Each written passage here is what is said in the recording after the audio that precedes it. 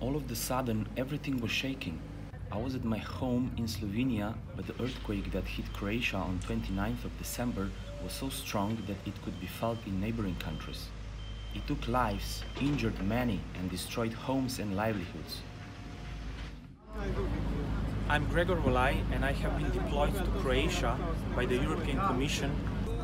My task is to support Croatian national disaster management authorities and to facilitate the arrival of the European assistance to the country.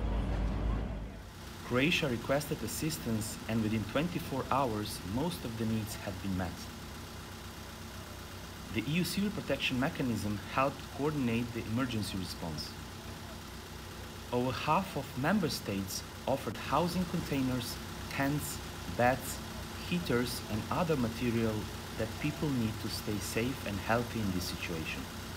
Containers were swiftly assembled and brought to families whose houses are severely damaged or destroyed. I think this is EU solidarity at its best.